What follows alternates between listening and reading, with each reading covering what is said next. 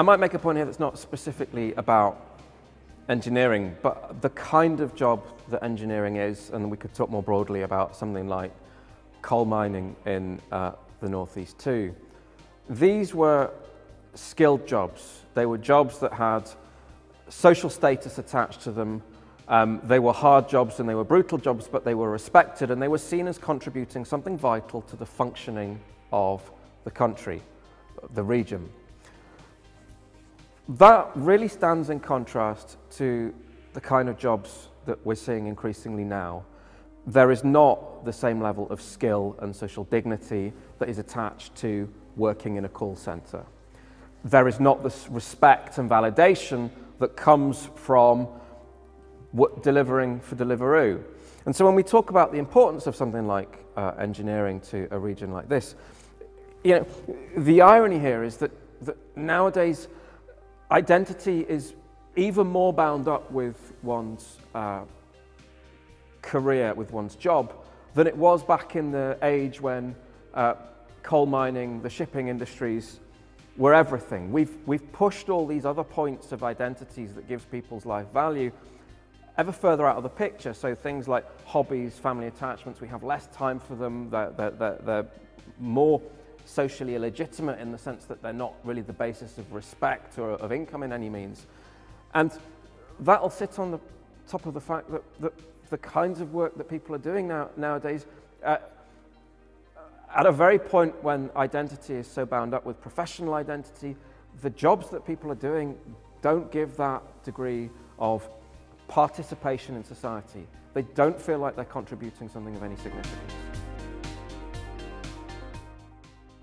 So one of the things that I think is really interesting about the common room, if you go back to mining communities or worker-based communities of any kind throughout the 19th century, they always had these community hubs that functioned as places of learning, places of knowledge exchange. There was a really brilliant tradition of something like the amateur university, the little room where people could come together for events and make use of community facilities. When you've got employment that's no longer based around those collective identities, people doing the same kind of jobs, when those jobs no longer afford that kind of identity, or when the kind of work that people are doing is dispersed all over the place so that the employer no longer provides some kind of meaningful hub, you don't get that possibility of coming together, of learning from one another, and of associating to the same extent. And so you do get this fragmentation, this dissipation of the kind of community structure that the common room is reinstating. So, and that too becomes the base of something like a local identity. You know, people nowadays, I think especially younger generations, a lot of their identity, especially if you've not got the kind of jobs or prospects that fill you with some sense of a future that is being built, fill you with some sense of a future that you can build for yourself, the attachments that you've got become the attachments that define your heritage and your past. If that becomes some kind of dead memory that you've got no access to, it doesn't work.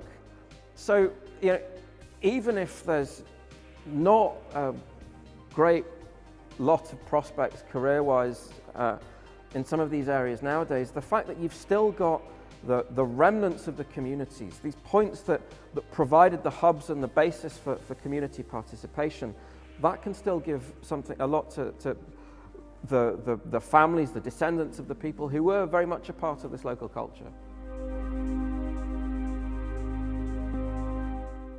I've been involved in a couple of projects that get local communities involved in recreating their industrial heritage by, for example, using something like Minecraft to build up what their city was like in the 19th century before it came along and got repressed by the identikit semiotics of your typical failing UK high street.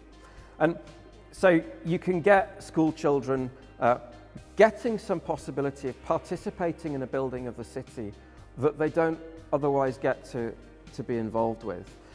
And actually, one of the things that's really amazing about a building like this one is that you come to it and you really get that sense in which, in its heyday, Durham was the collective work produced by its workers.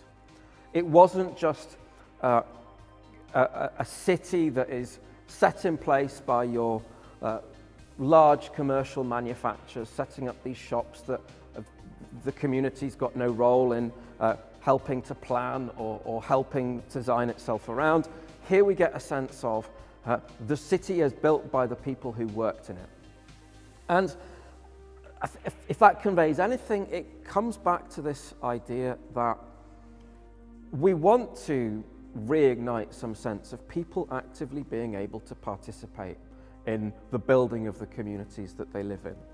It's a very kind of castrated sense in which we live now, where we think that these environments that we inhabit, we just get plonked into them and we adapt to them.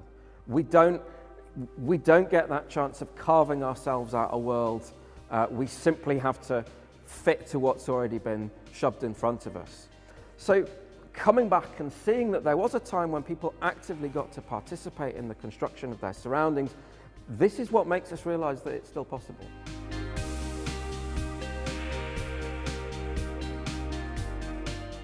I was quite struck earlier looking at the new motto of the Red Hills Project, the past we inherit, the future we build.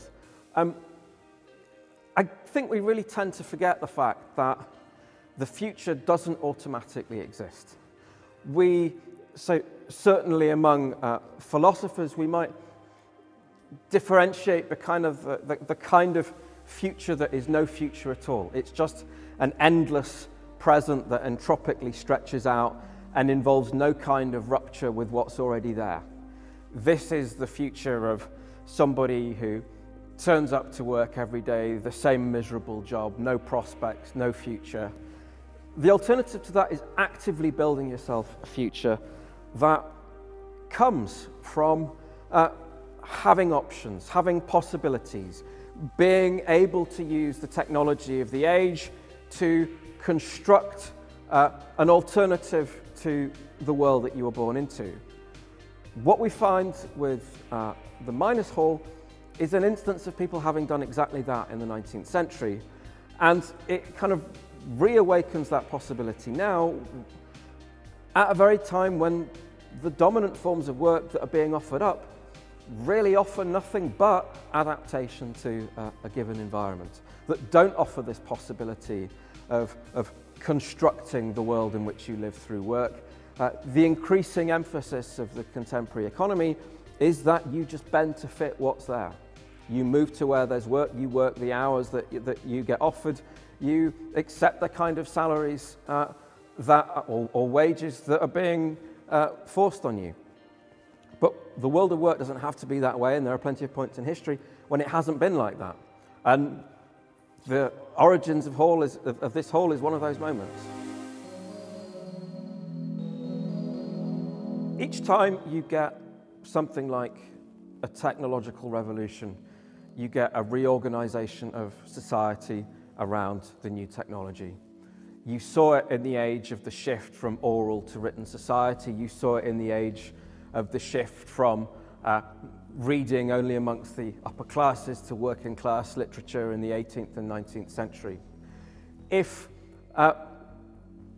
you're one of those generations that gets kind of pushed to the margins when the new technology comes along, you can become a victim of really a kind of intergenerational crisis. You know, the way that we work is that older generations train younger generations in the participation of the world.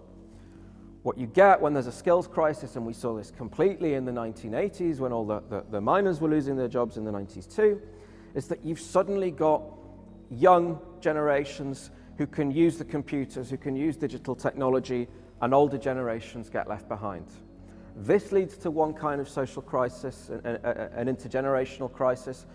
But we get other kinds of crisis too if technology is developing at such a rapid rate that not even the young are in a position where they're constantly able to be taught and educated in the tools that organize society. And the difference that this makes is one between pacified consumption and the active ability to participate in society. If all you can do with your iPad is sit there and gawp at YouTube all day long, you can consume, but you cannot actively participate in the construction of the world. You cannot build yourself a future that breaks with the present and constructs you some alternative way of living. That is the very root of the skills gap. You can't participate in society if you're not able actively to use the technologies around which society is organized to contribute as much as you take from it. The function of a hub like the Common Room is to ensure that that possibility of participation and meaningful world building is there. But I'd add that it's not the only significant thing here. We tend to put so much emphasis on the skills gap as if it's the only factor that matters in the constant shifting of technology. You can have people who are more than capable of using computers to code and stuff, and that doesn't stop them from being permanently stressed out and overworked and exhausted. So filling the skills gap to enable people to participate on more meaningful, dignifying and dignified forms of work is one thing, but you kind of need to address the broader culture of work as well to make sure that people just aren't being burned to exhaustion by it.